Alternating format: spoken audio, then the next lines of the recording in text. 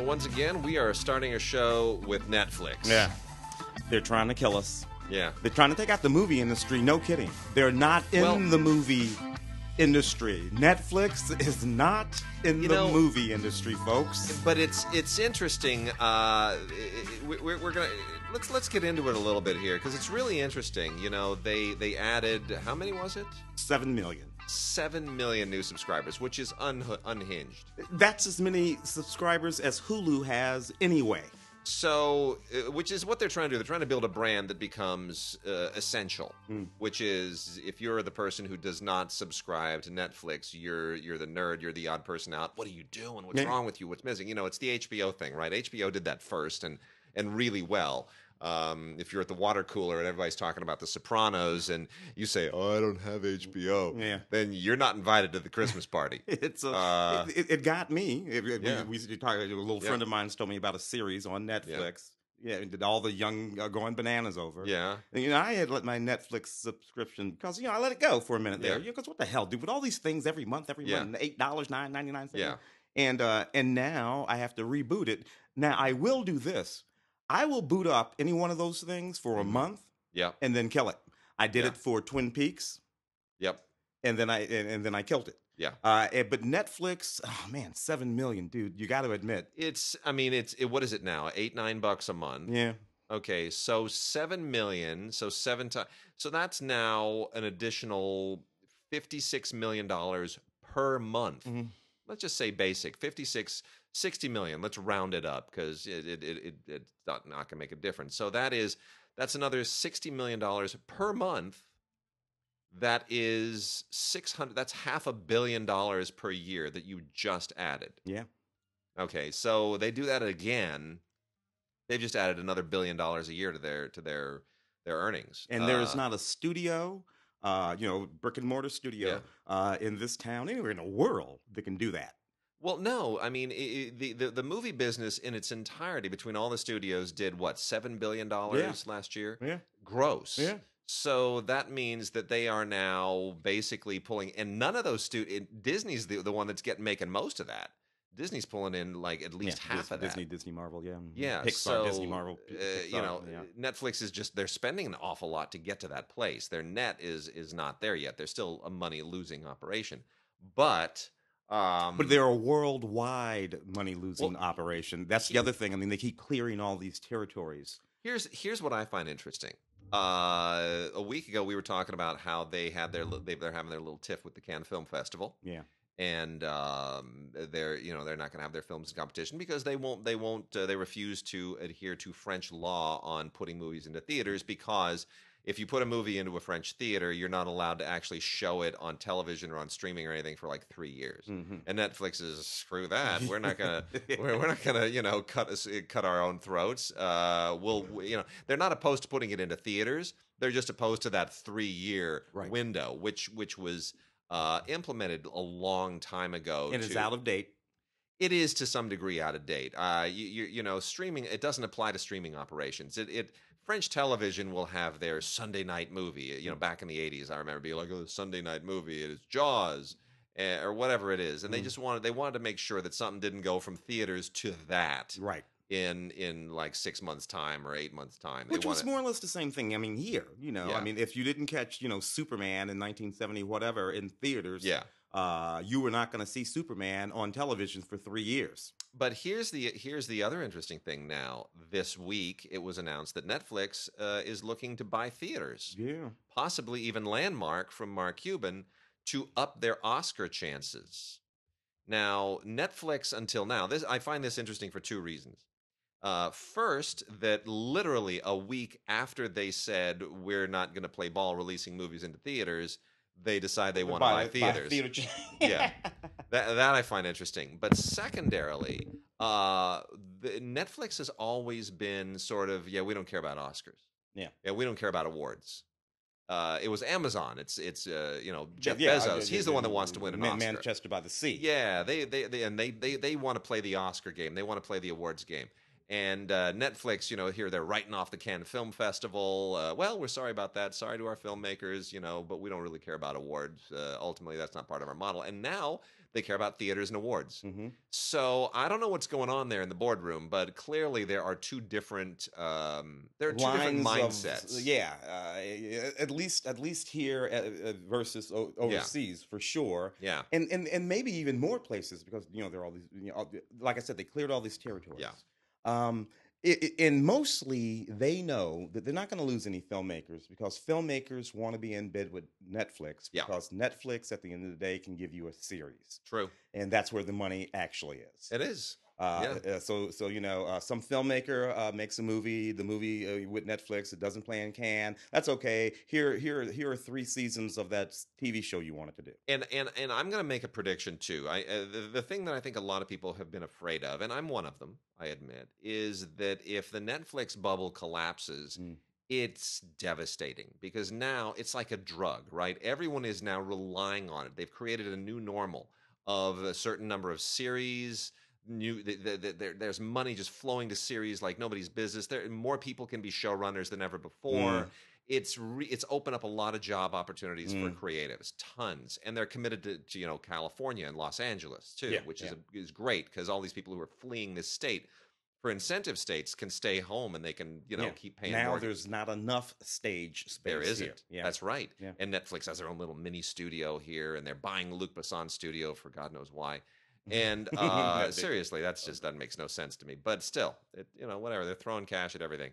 And but if that collapses, wow! Suddenly there is massive unemployment. The money evaporates. There's nothing to fill that space. However, if other companies are stepping up to go after that same audience, well, now we've got competition, and everybody keeps saying, what Disney postponed their big Netflix competitor for a year. They're coming out next year, 2019, right? And I have a theory that the whole Movies Anywhere platform, that Ultraviolet and Disney Anywhere, that when that competition ended and everything became Movies Anywhere, and now you can, you buy your Warner and your Universal and your Fox and your Disney, and you put it all into your formerly Ultraviolet Movies Anywhere digital locker, and you can watch it anywhere. I have a theory that Disney is going to fold that into their system, so that you will now have a seamless way when the Disney Netflix thing launches. It won't just be, I'm going to add these Disney movies to my queue. It will be, and here is my Movies Anywhere account linked to it, and I can add all my Warner Brothers movies that I have in my digital locker, and that all the movies you own on Blu-ray that came with that code, you're going to be able to fold all of that into this one master monster Disney ecosystem, which represents not just what they're providing you, but what you also own yourself. I think that's what Disney is aiming for. And buying Fox just makes that even more deadly. The content, more content. Just more content. Which, of course, is the gigantic threat, the only threat to Netflix, which is why they keep trying to get big, is all of these people taking their content back. Yeah. And emptying them out, which is why they have to create original content, which is why they'll give almost anybody, with 2 pieces of string, go make a movie. Because they have to build up that content to serve all of these subscribers. Yeah. Or buy things. Which is true. They haven't really bought things, have they? No. So I don't know what ownership, but if you buy it, you own it. You make it, you own it. Maybe they just don't want to be associated with any other brand other than the Netflix brand. Yeah. Anyway, I do think that they're going to have an effect on theater attendance, ultimately. Yeah. I would love for them to buy those theaters and lower the ticket prices. And of course, the other thing that's sort of lingering out there that's a potential game changer, paradigm shifter is MoviePass. Yeah. And those are 2 former Netflix guys. By the way, $10 a month for 1 entry a day per day. And by the way, those 2 ex-Netflix guys who founded MoviePass, I'll bet you didn't even know that they're 2 black guys. I had no idea. Yeah, see? Nobody's even talking about that. But do you think that will work? You know what? Here's the thing that people don't like about MoviePass is that, number one, MoviePass has been trying to strong-arm exhibitors into sharing more money than they want to. In other words, saying, okay, we're going to fill a whole lot of seats that weren't filled before, but in exchange for us filling your seats and still paying you full price, you're going to actually throw a little bit of cash our way as well. They used to call that payola back in the day. Well, it's the old Miramax thing. If you want this, you got to take this, or you got to they're playing they're kind of working the pulleys, which is smart business. Look, if you got the leverage, you've got leverage. I don't see where the leverage is though. Yeah. Well, the leverage would be if they had a whole lot of subscribers. I'll tell you where that's the game. That's what they learned at Netflix, which is you got to go for volume, you got to go for quantity, and if you have that quantity, then that gives you like block power. You can literally say we have X millions of people, and they've been swelling subscribers too. They have MoviePass but they added like 3 or 4 million new subscriptions in the last month, which nobody really paid a whole lot of attention to. I didn't know, and I'm deeply impressed. Yeah, it's very impressive. So they're kind of I would love to see the demographics on MoviePass subscribers, how old they are, male, female, all that kind of stuff. I would love to see that. Yeah. Because I'm wondering how many young people are doing that. People who are going to want to go see Infinity Wars and all that kind of stuff. More and more young people are doing it. Oh, yeah. I'm really surprised. I am too. But again, the data mining, the data analysis, all that stuff that Netflix has been so good at, that's helping them sort of engineer their path forward. So, and MoviePass wants to start making and distributing movies as well. So if they do that, and if MoviePass eventually winds up buying theaters as well, look, in 10 years, this entire business will not look anything at all the same. Unrecognizable. It'll be unrecognizable. Mostly in terms of where things live, what plays in theaters, what plays in your YouTube Red, what's on which. I think everything's going to find its corner. I just hope that every corner doesn't have its own price point. Yeah. So that we get back to the thing that we were talking about before. Right. Of where, if I want this, I have to.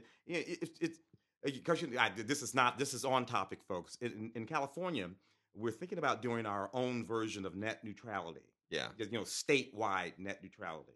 Because of obviously all this stuff. Yeah.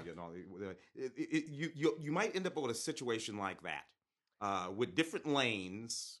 For people to sort of travel in, and my feeling on that is that eventually the whole net neutrality argument becomes moot. Long term, once everything's going to move to the internet, just like phones did. I've been on VoIP phone service for a long time. I gave up there was no reason to keep paying $40 a month per line if I can pay like $8 or $9 for a VoIP line. I'm saving money. So I moved to VoIP a long time ago, and you get discounts for paying in advance. So we basically, we have 4 lines in our house. 4 lines. We have 4 lines, and we pay like $190 every other year. Yeah. I mean, and that's great. And then for 2 years, I don't need to worry about it, right? Yeah. And that's amazing. That's so that kind of model is great, and it's going to move to that too. You're going to, these companies like, for example, DirecTV Now, right, is not a satellite service.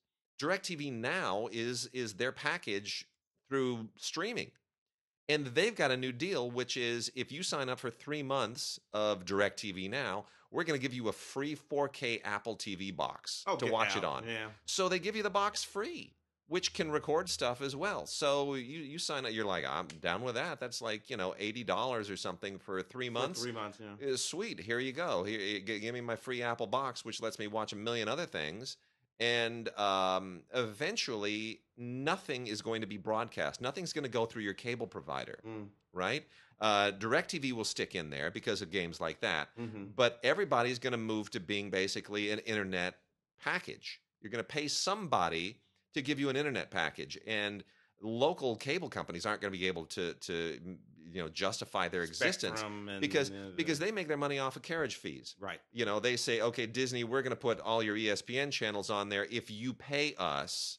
Or sports. Or sports. Yeah. So if Fox Sports and ESPN and all these different packages, which are the lucrative ones, if they all move to the internet and say, okay, now we're going to sell our package directly to the consumer who has internet access, and we're going to bypass the cable provider, well, then all they are is they're just maintaining lines and infrastructure and paying a bundle for all these repairmen who sit on their butts all day long waiting for a call. And it'll be interesting because what you would end up then is with internet and over-the-air broadcast television, digital over-the-air broadcast television, so we would be back to 1958. Yes. Basically. All of those companies then, I think, are going to take their business and they're going to go elsewhere. And they're going to become internet providers, and then they're going to take all that infrastructure that they own and operate as a monopoly in your community, whether it's Warner Cable or fiber optic Xfinity lines or whatever. They're going to take all that infrastructure and they're going to sell it to your community. They're going to give it to your community and they're going to say, you deal with it like a utility. Like a utility, which, of course, is what it ought to be. Yeah. It's what it has become. It's the content versus the infrastructure. That's the thing. People who argue for net neutrality say, look, it's all this infrastructure. It's utility. The people who argue against it say, yes, but there's the content parameter. Stuff. It's a hybrid thing. Once you separate those two things, which eventually will happen, then the problems resolve themselves. On that day I have no problem. That's okay with me because I can control my content. You will pay your city whatever. Entity, exactly. Whatever. Yeah. You will pay them $60 to maintain the lines. Yeah. And they're not looking to make a profit. They're just looking to, maintain the infrastructure for you. It's like fixing a pothole just like the electrical. That's grid. it. Yeah. They're just gonna keep you well with your service, and then you go online and you decide what you want. And who's going to provide it to you? Like, what VoIP company am I going with? Well, I go with VoIPO. Some people go with Vonage, whatever it is. So you're going to have that kind of a thing for content, and it's going to be fierce competition. Which should drive prices down, so maybe we can start paying what I know we talk about this all the time, but people pay $20 a month for internet service in Europe. Yeah. I don't even you don't even want to know about the speeds of the internet and the cost of it in South Korea. Oh, it's insane. It's insane. But it's a small country with a lot of cash. And a lot, and it's very easy for them to replace the grid, right? I mean, if we have to rewire something, we've got 1,000 miles of nothing in the middle of this country, prairie and desert that you gotta stretch wires across. It's really expensive to redo this country, so we got to figure something out. Yeah, anyway. It's interesting. Anyway, I agree with you. So, all right, we've rambled enough. Got a couple of really, really good listener mails. Go ahead and email us at gods@digigods.com or gods@cinegods.com. Either of them will get to us. And by the way, keep visiting cinegods.com. We're going to get that website spruced up over time and more content up there. Paul Driscoll writes to us on some thoughts as to the state of cinema in response to questions that we posed a while back. And I'm going to just kind of sum up a few things that he says here, because this pertains to what we were just talking about. He said, keep in mind, I'm from the UK, so answering the question about failing cinema and my opinion as to why it may be different from the US. He says, first is technology. I now have a massive TV at home with a great picture. I have 1,000 ways, too many choices to watch any film or TV show anytime, instantly, with little to no outlay. Let's also consider, and don't, let's see, Kodi plus a stream app, which is a UK thing, gives many people access to literally any movie pretty much for free and instantly, compared to 20 years ago, when you had to get VH tapes and Blockbuster and so forth. He said also going to the movies is expensive. If I go with my wife and adult daughter, you're looking at, between all of us and snacks, around £50, and then usually a meal out is tied into going. So before you know it, it can be £100 for an evening entertainment. That to me is the biggest issue.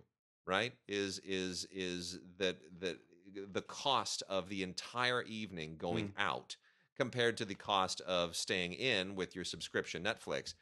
Got to start lowering prices or going with subscription movie pass deals. You got to make it worth it for people.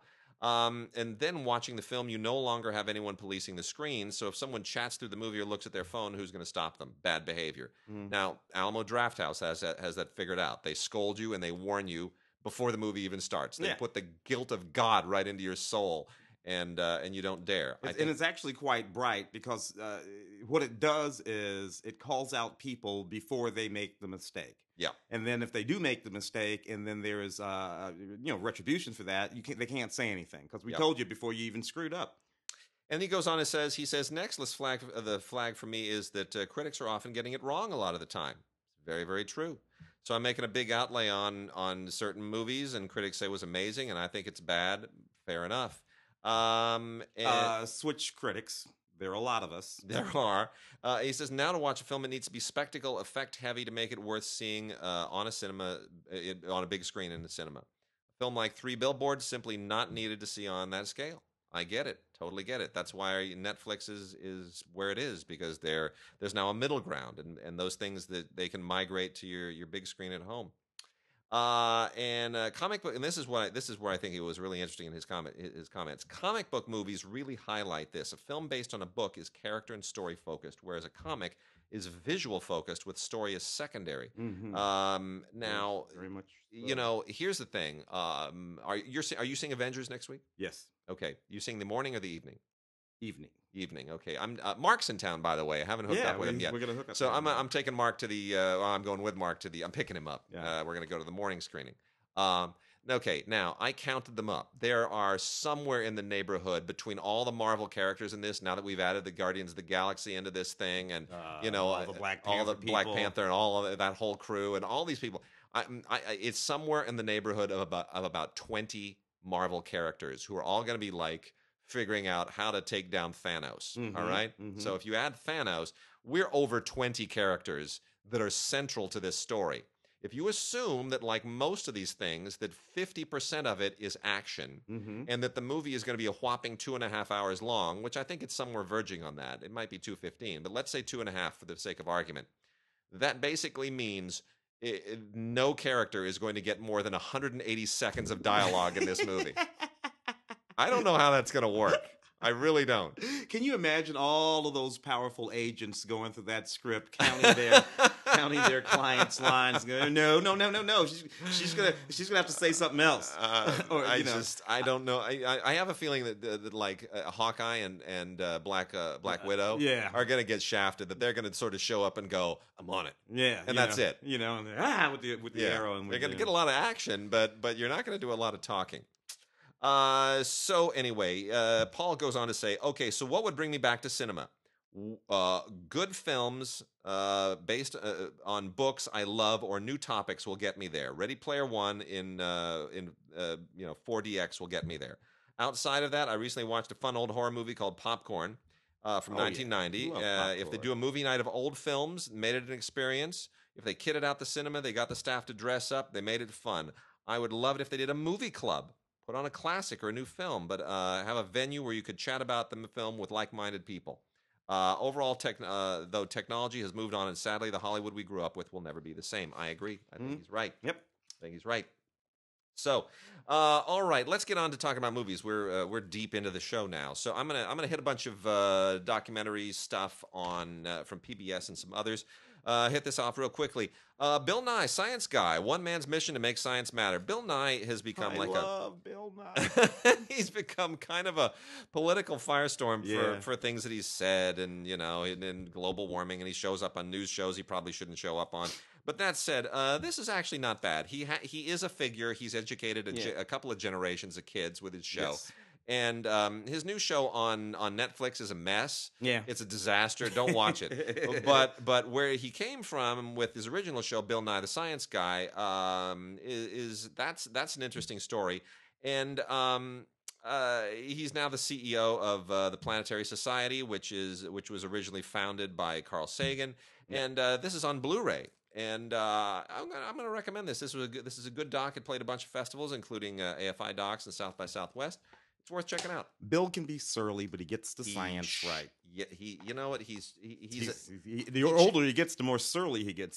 Exactly. We also have The Final Year by Greg Barker, which is about the final year of the Obama presidency, which doesn't turn out in the end the way that I think all the filmmakers and certainly the people in the film were expecting to. Nonetheless, it makes it more dramatic, and it's very well done. Yeah, a certain amount of discord in that film between Samantha and all that kind of. Yeah. I love that they leave that in the movie. I do too. You know, in that degree, it reminded me of D.A. Pennebaker's The War Room a little bit. Yeah, and it's not on the same level as The War Room. They didn't invest as much into it because it's The War Room is about getting there, and this is about leaving there. Yeah. So there's less drama in being at the end of the cycle than at the beginning of the cycle, but it has a lot of the same honesty and fly on the wallness, which I thought was cool. From IndiePix, a Tom Schiller indie doc, Henry Miller, Asleep and Awake. This was shot when Henry Miller was 81, and it's Henry Miller has kind of fallen off the radar just a little bit.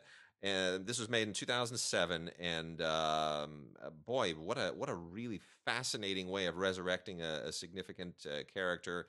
Looking back on his artifacts and his life and his philosophy, and this is a guy who was very much a product of the sexual revolution, even the sexual revolution before the sexual revolution. He was kind of the author of much of the sexual revolution, and it's interesting to see what has survived, what has dated. It's a really if you don't know who Henry Miller was or why he mattered. First, go take a look at Henry and June, the Phil Kaufman movie, which is just tremendous. Henry and June is the film that gave us that NC-17. NC-17, that's right. That was Henry. And then look at this. Victorian Rebel, Marianne North from the Smithsonian Channel. An amazing look at just an absolutely wonderful painter, a tremendous artist. Who just completely reinvigorated a particular kind of painting, nature painting and botany, and she was to plants what Audubon was to birds is maybe the best way to say it. Really extraordinary documentary about a wonderful, wonderful figure that you should know an awful lot about. A great painter who brought a very particular female point of view to things too. More PBS stuff here. Going to go through this little PBS pile as quickly as possible. Let's see, Survival Guide for Pain-Free Living with Peggy Cappy. I'm going to recommend only because Peggy Cappy has done a ton of these sort of exercise and health-related things. And pain in this opioid epidemic has become kind of a much more headline thing than it was before. So people are drugging themselves too much, and in the wake of people drugging themselves too much, I think it's worthwhile to talk about how you can cope with pain in a drug-free way, and that's what this is. Survival Guide for Pain-Free Living with Peggy Cappy and Lee Albert. Definitely worth checking out. It's quite a lot of material here, and if you have a loved one who's fighting pain, this is really going to be very, very helpful. I know some people who've really, really struggled with all kinds of pain, and it sucks. When you hurt all the time, you can't live your life. Tell me about it, baby. Impossible Builds, Volume 1, The Scorpion Tower, Europe in the Desert, and The Floating House. This is just 3 really, really cool episodes of Impossible Builds, just amazing architectural achievements and engineering feats. The Scorpion Tower, which is in Miami, is kind of unbelievably wild and weird. It's really, really interesting. Dame Zaha Hadid was the architect there, and it's really, really interesting. Europe in the Desert goes into creating, these like artificial islands near Dubai that are all kind of European. You got to see it. It's hard to. It's this Austrian guy, and anyway, the artificial islands thing freaks me out. It's really interesting. And then episode 3, Floating House, is also in Dubai. It's this house that floats. It's just the weirdest thing you've ever seen. Anyway, really, really cool stuff. Animals with Cameras. It's the sweetest thing. This is an episode of this is Nature and BBC Earth who did this. 3 episodes. Who knew that you could just take a camera, you just strap one of those little like GoPro deals onto an animal and watch what they do. I wish I would have known. That's all it is, man. It's great. Next, I want to see the people with cameras. Just strap a GoPro onto somebody's head, and strap it onto my head. You will not believe what you see. It will bore you stiff. You're walking between a TV screen and an office all day long. That's what it is. It is the most boring thing. But when the chimpanzees are the best ones. When they put a camera on a chimp, man, that is the sweetest thing in the world. Because they can go high and they can go low. That is VR like nobody's business. You have no idea. And then Jesus, Countdown to Calvary with Hugh Bonneville. This aired just before Easter. I highly, highly recommend this. Hugh Bonneville. This is so. Here's the thing.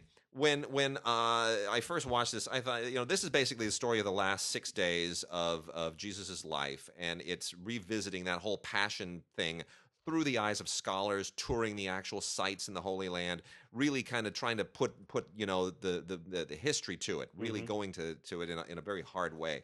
And I thought, oh, Hugh Bonneville. So they went and they figured we need an anchor for this. Let's go get the guy from Downton Abbey to really give it a sense of authenticity, and he'll just talk to some people. No, Hugh Bonneville, before he was an actor, he was a theology student.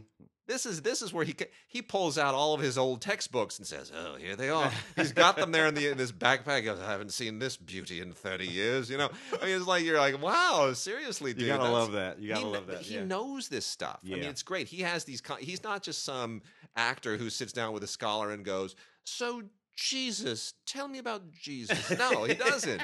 He knows it. He asks them the hard questions and they come back. He knows how to talk the talk. It's really, really good. That's Jesus Countdown to Calvary. I love it. Let's see what else we got here. Dealt is okay. This is with this is a film by Luke Coram, and this was at South by Southwest last year as well. And it's basically a profile of Richard Turner, who's a kind of a card magician. He's a great magician, and it's going into the whole world of card tricks, and I doesn't interest me an awful lot, but how people become magicians and how he became an ace magician and made a go of it, that's interesting. I'm always kind of fascinated by people who can make a career out of being magicians. Yeah, well, yeah, those little weird, odd choices, and there they are actually doing it, Because most of the magicians that I've seen are performing kids' birthday parties, and it's not a job. Well, it's like a one or the other thing. You're either David Blaine floating across the sky, or Copperfield, or the birthday party. Yes, exactly. It's just anyway. In His Own Time is a really, really prescient and very powerful documentary that's hard to believe it was made in 2015. Wow. Because that's still in our moment. I mean, the issue of police brutality in black communities has been one for generations, but has really, in the wake of the Black Lives Matter movement, has really kind of grabbed the headlines again. And this is very much a 2015 doc that looks at that takes a global view of it from all parts of the country, from the South to the North, even into New York. The behaviors of SWAT teams, that have become over-militarized. And kind of central to this is an incident that took place on the University of Florida campus with a Ghanaian doctoral student, Kofi Adu Brempong. I can't believe I got through that name without destroying it the first time. It's a horrific thing what happened to him. It is absolutely horrific, and that sort of is the launching point, the central point of having this discussion. And it's a really, really good doc. It's completely scholarly, and it really goes into all the nuances of the issue and doesn't come up with any easy answers, which I really think is what it needed to do. Gunrunners was part of the Hot Doc selection. This is directed by Anjali Nayar. This is a film movement doc about Kenyan world-class runners. And everybody's always wondering what is it that makes the Kenyans such amazing runners? Now, I always like to joke, kind of half-heartedly, it's like, well, in Kenya, running is transportation. Yeah, that's how you get from place to place. I got a better joke. What's the better? They're trying to get the hell out of Kenya. Well, it's a lot more than that. Yes, and it is truly amazing. Ethiopia, which is right there adjacent to Kenya, used to produce all the great runners. Yeah. And that particular part of Africa is home to the greatest distance runners ever. Now Kenya specifically, men and women. Yeah. And so this specifically focuses on Julius Areel and Robert Matanda. And it's really interesting talking about what led them to become runners, because it's not necessarily instant track. It's running from things that are threatening you, whether it's animals or police or political oppression, whatever it is. Armed groups and all that kind of. That's which is what I meant by my little stupid joke. But, there you go. And anyway, so this is basically, this is all about the, they call it that tagline here is the American Dream, Kenyan style, but it's very much the Kenyan dream. This is in fact, like Tim said, how you get out of Kenya. Yeah. It's every country that has some kind of an issue that people want to escape, there's a way of getting out, and it might be making movies, it might be running soccer or football, for sure, as they would call it. Absolutely, and it's a perfectly rational thing to do. And in Ethiopia before, and now Kenya, they look around and they see this is the way out of here. For one thing, running only costs the shoes. Yeah. There are now shoe companies. Adidas is one of them. They go up to these places and they give the kids the shoes. Yeah. And then they wait. Yep. And it's that one. Yep. That's the one. Yeah. And then the next thing, and I think it's great. It's the kind of sport. It's the kind of sport that I like, in that it really is about individual, personal accomplishment. We're gonna all run, and one of us will cross that finish line first, but nobody got hurt. And I just love it. Nicholas Geierhalter, and boy, he spells Nicholas in that real European way, Nikolaus, no CH in there. So Nicholas Geierhalter made a really interesting doc, especially for science people, called CERN, CERN, which is the research, that's the acronym for the research organization known as the European Organization for Nuclear Research. And this is all about the Large Hadron Collider, the super collider, and you get, you're talking to a lot of people who work on this thing and run this thing, and it's a lot of high-minded science that goes way above my pay grade. But the idea is that you're recreating the Big Bang inside this contraption, and you kind of need to watch this thing a couple of times to really wrap your arms around what these people are talking about, but it's still pretty great. The Large Hadron Collider allowed us to discover the Higgs boson. Yes, which is important, and you should look it up. It's why you're sitting down or standing down. It's why you're not floating away. After the show, you can explain this to me, because honestly, it's just it's why everything. Yeah.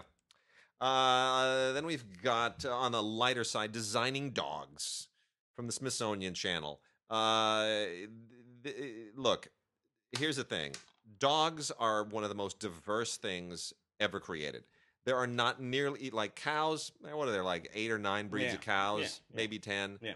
Okay, horses. Okay, there are maybe like, 15, 20 breeds of horses. You know how many different breeds of dogs there are?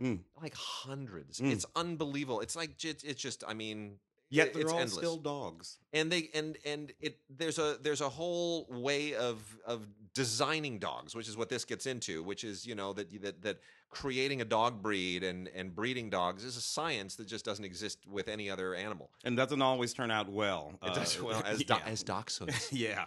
That's an oops. Yeah. My mother grew up with dachshunds they're designed to chase badgers into holes. But you look at that thing and you just go, I'm sorry, that's a mistake. Can't be a happy animal. Yeah, you look at chihuahuas and you go, that's another oops. No. That's an oops. That wasn't supposed to happen that way. Mabel, Tiger Trainer, narrated by Melissa Leo, filmed by Leslie Zemeckis. I will leave it to you to figure out if that's any relationship. Mabel Stark, the Tiger Trainer, who made a splash in circuses in the early part of the 20th century, joined the circus in 1911 and became the first woman to train tigers, which she would do for 57 years with Ringling Brothers and Barnum and Bailey. You think, oh, she's like the two Austrian guys. No. What are they? The ones that in Vegas, with the tigers. Guys, one of them got eaten by a tiger. Yeah, right. Okay, and here's the thing: this was not an easy job. She's not just some lady that went out there and went. No, she got attacked by these things over and over. It's an unbelievable life. Wow, unbelievable life. Really incredible. I'm amazed that this hasn't become a movie. This seems to me like something somebody would jump at immediately. Melissa Leo is a wonderful narrator here, and it's pretty great. And by the way, Leslie Zemeckis made a documentary here that was produced by Robert Zemeckis. I wonder if that's right. Well. So anyway, Mabel, Tiger Trainer. It's really quite a good film. So Zemeckis talent runs in the family. That's good. The last two, Art Offline, all one word, ARTOFFLINE, Art Offline, by Manuel Correa, is I'm not a modern art person, so I kind of don't like digital art, modern art, the world where the world meets of those things. It's a little bit pretentious. However, at least they don't try to push this in my face and say this is art. They put it out there and they say some people think this is crap. You're probably among them, but you make up your own mind. And at the end of it, I was like, yeah, it's crap, but I'm glad you left it up to my choice. So Art Offline, all one word. It's interesting doc for people who want to if you're a graphic artist, that'll probably be a little bit more interesting. And then The War Show. This played at Toronto. This is also from Film Movement. And this is really, really very, very interesting. This deals with the conflict in Syria, which of course is very, very close to me, as I was working with Syrian refugees last summer. Can't believe it was last summer, almost a year. That happened quickly. This all goes back to March 2011, when a radio figure by the name of Obaida Zaitoun joined the protests in Syria right at the very, very beginning of when the war was kind of spiraling out of control, and it didn't have to become a war at that point. It was sort of part of the what they called the Arab Spring at the time. That turned out to be a lot less of a spring than I think people had hoped for. But what transpires after that, and where that leads, and what happens to him and his friends, that's the subject of this documentary. And it is absolutely devastating. There have been a lot of great documentaries that have, some of which have gotten nominated for Academy Awards, and they all work together. They're not competing. So I would say if the conflict in Syria is of concern to you, definitely watch this. Add it to your view list. All right, Tim, what else do we have? You want to do a few of these new movies? New movies? Let's do it. Dive in. Some of these folks, The Post has hit... look, The Post, Steven Spielberg. Yeah. This was the one movie that in our past Oscar run here got nominated and all that kind of stuff that I knew Steven Spielberg was unequivocally absent, not going to win. No. Of all the movies we were thinking about, the one I knew wasn't going to win was this one. Steven could have stayed at home. Yeah. Which is a sort of striking thing to say. Yeah. Particularly since I like this movie.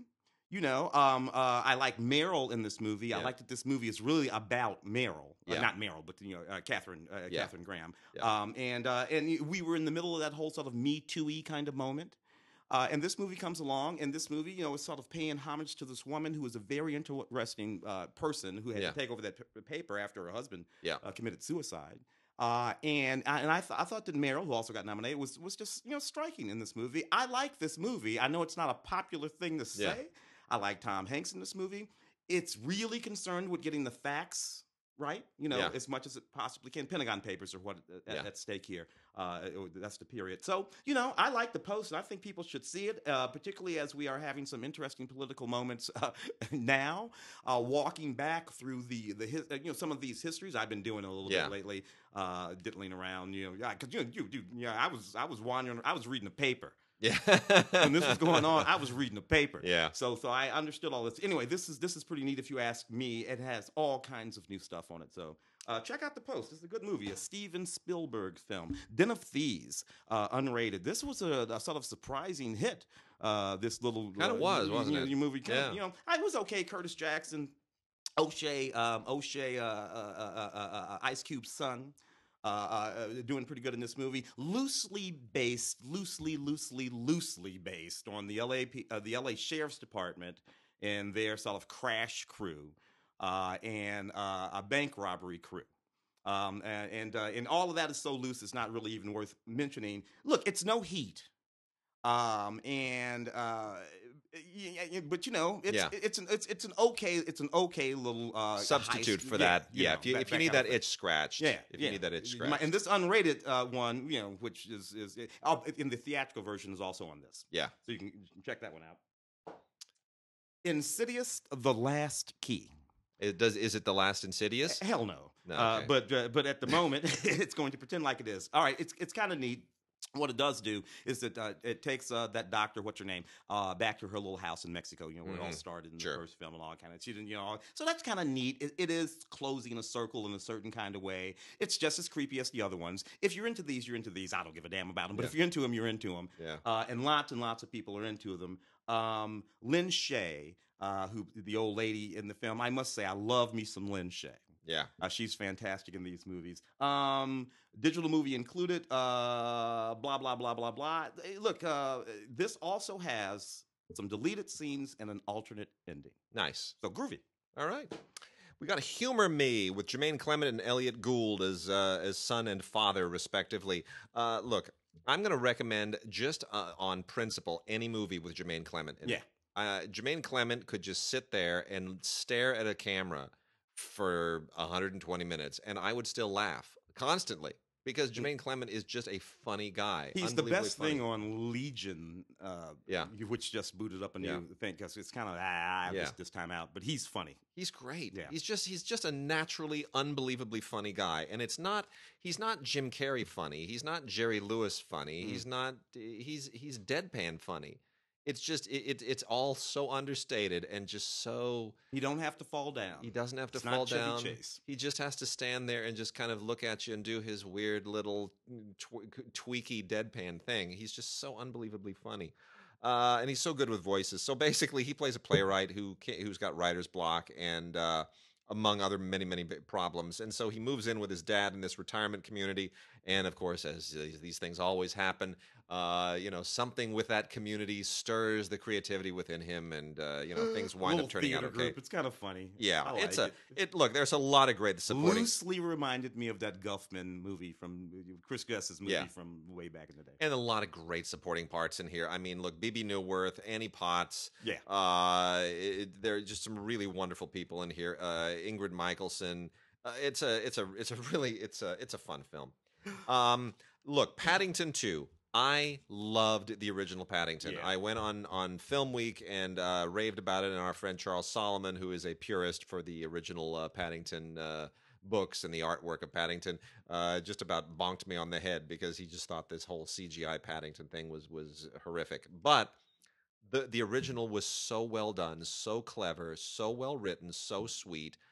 Hugh Bonneville, once again. We got a lot of Hugh Bonneville. I thought it was an absolutely wonderful, wonderful movie. And how do you top Paddington?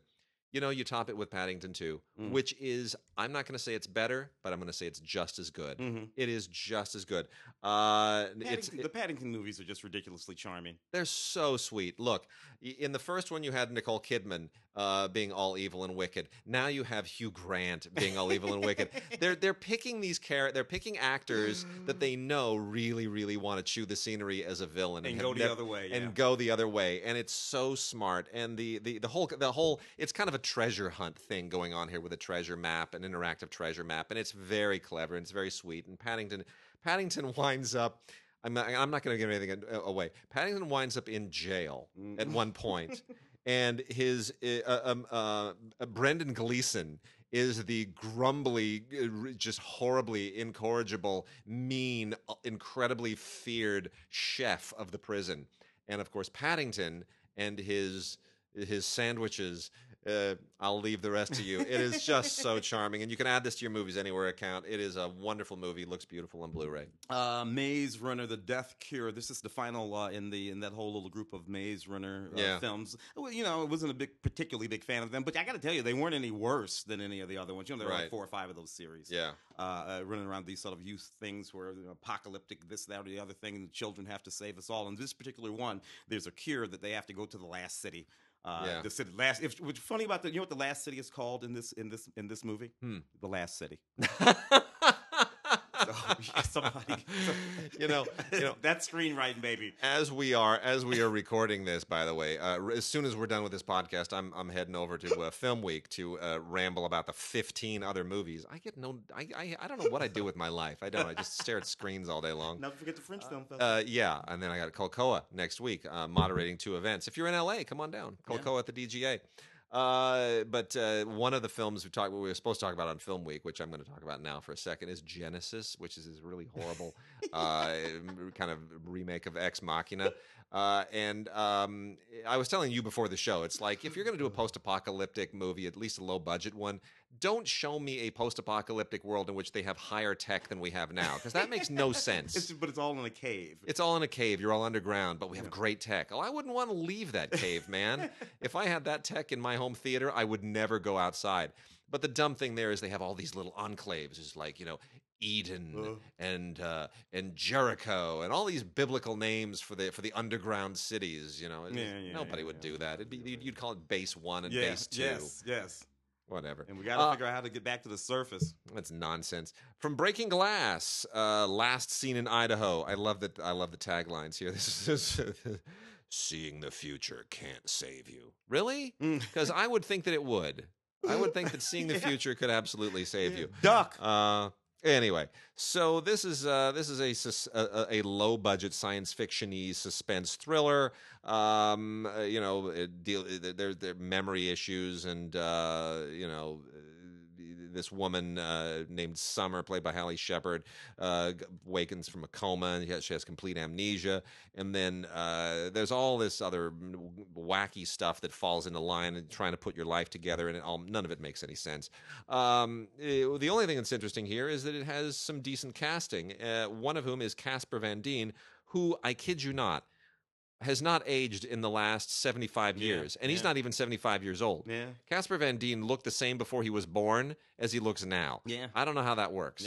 He always had that chin and that head, and he stays lean, and he's got that hair. What is he, 60? 60. He's older than me. So that's close. He looks like he's 35. Yeah. He looks the same age he did in Starship Troopers. I happen to know this because I happen to know this. You know how much he gets for knocking those movies out? How much? He gets $1 million. Unbelievable. Yeah. All right. Yeah. And then a nice little trashy slasher movie. These things always work better when they just don't try too hard and when they just let the low budget quality just rip through it. Breaking Glass also gives us Rave Party Massacre. Another great tagline here: when the beats stop, the horror begins. It's set in it's set in the early 90s. Yeah, it's set in the early 90s. The music is really wicked. They kick up the whole 90s rave environment. Look, it's all shot in really contained locations, and it's silly, and it's just generic slasher stuff, but it's set against a rave party, and it's fun. Yeah, it's kind of. Ben Kingsley and Jackie Bissett are in this movie, Backstabbing for Beginners, which is directed by this Danish director named Pierre Fly. Yeah. I hate Pierre Fly's movies. Thus, I hate this one, too. Okay. And the thing that really bugs me the most about this movie, it's set in the UN, and it has to do with the Iraqi oil reserves in the UN food program, and it has all these UN workers engaged in this sort of nefarious conspiracy thing when this kid is trying to figure out what's going on. And what they're doing is they're doing this sort of really dirty food for oil kind of thing, where they're getting this oil and they're not giving the food to the, and it's kind of funky. And what I didn't like about this movie, why is he poking at the UN? This is a bunch of UN guys, They're trying but for some reason he's got a hard on for him, so I don't like that. Anyway. All right, and then we got Strings. There are a lot of these kind of music romances coming out now. Some of them are kind of in that faith-based fringe, and a lot of them are just sort of country music inspired. Mm-hmm. And I don't know what's really leading this off, other than the fact that apparently a lot of people in the country music world want to be actors. Yeah, it seems to be the thrust of it, and they can make these movies in country music is all the rage, man. They can make movies in anywhere now. They can even make them in Nashville or wherever they are. So anyway, this is about a kind of a rock and roll country guy played by Jason Michael Carroll, who heads for Nashville.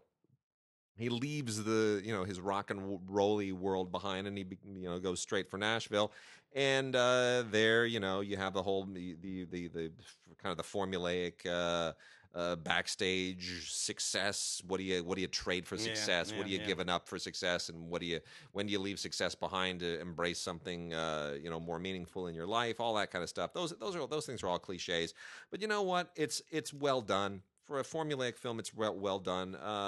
Directed by a couple of guys, Robert Wagner and Patrick Dunnigan. And it's a decent cast. It's decently acted. I don't really know any of these people, but the music's good, and it's heartfelt. Yep, I got to give it some points for that. I liked it. I liked it. Some of the little ones are good. The Chamber. This is one of those little movies that have figured out a way to set itself in one place, and make it and get made for $18. I'm not going to be angry about that. That's kind of a smart thing. And if you come up with a fairly intense thriller, you can get there. Ryan Reynolds did the one where he was in the car. This one is set in a submersible, ostensibly off the coast, under the Yellow Sea, off the coast of Korea. And they're on a special ops mission. Something goes wrong. They're submerged. How will they survive? Can they get back to the top? Air is running out. Submersible is filling up. You can get some fairly intense stuff out of that. And they managed to actually do it. So The Chamber, check it out. So we got some classic movies now. Gonna kick through a few of these. Let me start with the Arrow stuff. We've got some really, really intense stuff from Arrow. There are no Arrow academies in here. These are all straight up Arrow video, which means this is all kind of genre stuff and really good ones too. Do not confuse the George Romero film Season of the Witch with the Halloween season of the Halloween 3 Season of the Witch. Don't confuse those. Halloween 3 is the Halloween film that has nothing to do with Michael Myers or the Halloween franchise. It's also called Season of the Witch. This Season of the Witch is a George Romero film from 1972. And it's really kind of his attempt to do something other than a zombie movie, other than a Night of the Living Dead thing. And for the most part, it works. It was originally called Jack's Wife, and at one point it was titled Hungry Wives, and they tried to do that several different times. It's a supernatural, obviously witch-oriented story, but it's quite interesting. It's very effective in terms of its style, as early Romero often is, from the 60s, 50s, all the way from Night of the Living Dead right into the 70s. And lots and lots of really interesting extras in here, including Guillermo del Toro talking to George Romero, which is great. And there's even an audio commentary by Travis Crawford. We lost George, not a couple of months ago. Just months ago. That's really, So anyway, and then there's also an audio commentary to a location gallery that they go through with the Romero historian. A lot of really interesting stuff. If you're a Romero person, you'll really, really dig this. And then The Crazies is another Romero film that I am less fond of. It came the following year. People love that I know who love Romero. They really love The Crazies. It's a biological. I love The Crazies. Do you love The Crazies? See, the people who love The Crazies love The Crazies. It's I don't know. It's a little over the top for me. But look, Tim loves The Crazies. So who am I? It's too gory for me, to be honest. That's the thing. That was when I was a gory. That's 80 what? 73. 73? Yeah. I would have thought it was about 80 or something. Yeah. I saw that movie in the drive-in, man. It basically, Night of the Living Dead. Let's sort of do all this. Romero does here with The Crazies is he reinvents the zombie genre in the way that it is more today. Like everything that we have today, from 28 Days Later to World War Z, all of that. Our zombies today are not people who died and then came up out of the ground and walked slowly toward you so that they could gnaw on your fingers. Yeah. Our zombies today are living people who are infected by some kind of a biological virus that turns them into rampaging, fiercely running speed demon people who will eat your head in about 3 seconds flat. Yeah. That's what we have today. And that doesn't descend from Night of the Living Dead. That descends from The Crazies. The Crazies, yeah. So it's a landmark film, but it's, I just don't enjoy it. I don't enjoy it at all. A couple of films on a double feature here, spaghetti western stuff, basically. Duccio Tessari, made the films A Pistol for Ringo and The Return of Ringo. And it's not kind of classic spaghetti western necessarily, but they're memorable in their own way. Tessari is not my favorite filmmaker, but I get it. There's a vibe here, that is very much its own, and you can't forego the fact that they have amazing Ennio Morricone scores. And as these films often do, and if you're a fan of the genre, this is certainly a corner of it that is not often sufficiently explored. Tons of extras, a really very good Blu-ray transfer for both, really, really impressive, and that's not often the case for Italian movies of any kind. So they did really a great job here, and tons of extras where they go and they're talking to film critics and revisiting just about everything to do with these movies. Really good. And then the last one from Arrow. A personal favorite of mine, just because I was of a very impressionable age when this came out. Everyone hates clowns. I don't know anyone who likes clowns. Clowns are creepy. And you know what? Never creepier than in Killer Klowns from Outer Space. Yeah. Now, Killer Klowns from Outer Space is exactly what it's about. Yeah. It's about a spaceship that lands with these horrible, murderous aliens who look like clowns. Yeah, with teeth and that's the movie. Doing what clowns actually do, by the way. That's the movie. Which is try to kill you. Yeah. And, the guys who made this are the Chiodo brothers. They haven't really done anything else. They've worked on other movies as effects guys. Yeah. Like, I think they did some work on, they did like Critters. They did the Critters movies before this. And, they continue to do that kind of stuff. But, boy, what a great cult classic. Killer Klowns from Outer Space is stone cold hysterical. And you sometimes feel guilty for laughing at the stuff that's in it. Tons of extras here. You are not going to believe the extras. They went overboard. They went like Criterion crazy for these extras. They did. It's unbelievable. It's unbelievable. Interviews and featurettes. There's a new documentary on their childhood films from the Chiodo brothers. All of their early little movies. I mean, it's you see their whole sensibilities evolving. It's really interesting. And there's even an interview with the composer, which I thought was interesting because it is kind of a very 80s score. So tons of great stuff here. This is a wonderful special edition. Killer Klowns from Outer Space from Arrow. Want to knock off? Yeah, let's hit those two, and then we'll call it quits. Call it quits. Cyborg, Jean-Claude Van Damme. That would be it. There was Bloodsport, and then I think Black Eagle. And then Cyborg. And Cyborg was the one that I decided I was a Jean-Claude. Yeah. I was like, you know what, I'm down with this. Yeah. And it's kind of a neat movie, futuristic sort of thing. There's this woman in that suit. She's like half android or whatever. And she's running the world and they got to get to it. So this is a neat sort of beginning of something too, I think, with this movie. That the whole sort of combination of martial arts and futuristic, this, that, and the other thing. And then Dr. Detroit. The interesting thing about Dr. Detroit is it is a movie that could not be made today. A movie about a college professor that becomes a pimp. And has a bunch of hoes. Yeah. And it's funny and it's charming. And people forget Lynn Whitfield was one of them hoes. Yeah. Fran Drescher was one of them hoes. Donna Dixon, his wife at the time, one of them hoes. Yeah. And you do, I don't know, you just TK Carter's in this movie. I mean, this movie, I love this movie, but I know in my bones you can't even pitch this movie. No, you couldn't. It's vintage Dan Aykroyd, and I love the theme song, by the way.